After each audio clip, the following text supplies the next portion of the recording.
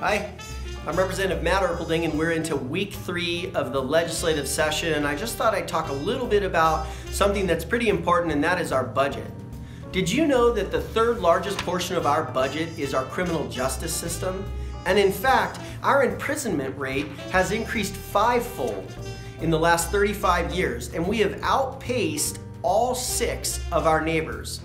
And now, as a result of our policies, we're currently looking at having to bond $500 million for a new prison.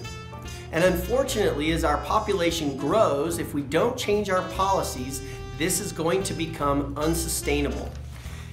In fact, these are all the things that we have to pay for. So security, food, healthcare, shelter. So as our population increases, the costs within our prisons will increase proportionally.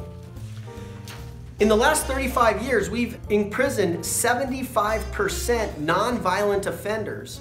In other words, nonviolent people are going to jail for a long time, and they're costing our state a lot of money.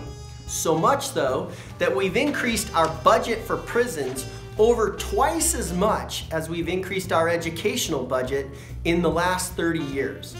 That's an unfortunate number.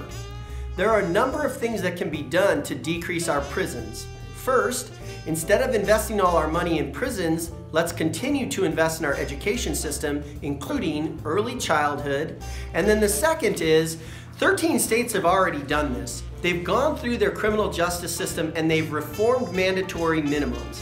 Representative Alana Rubel is doing a great job of trying to reform Idaho's mandatory minimums to help keep nonviolent offenders out of jail and get them back into the workforce.